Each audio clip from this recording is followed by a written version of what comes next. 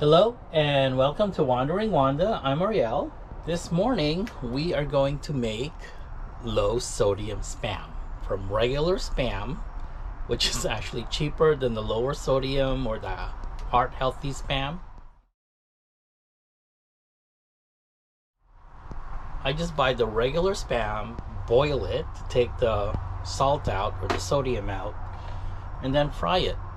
So I do it about 3 to 4 times. I cut it up, I put it in a pot of water, bring it to a boil. I dump that water, which has the sodium in it, and then I boil it again, and I repeat the process. Follow along.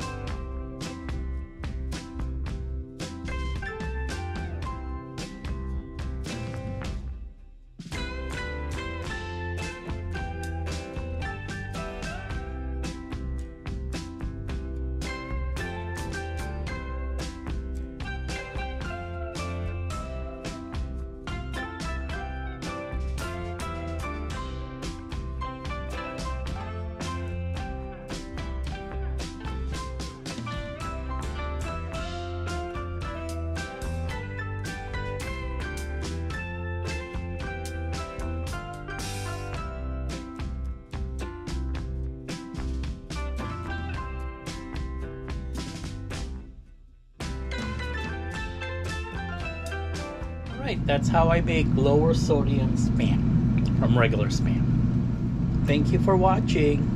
Bye.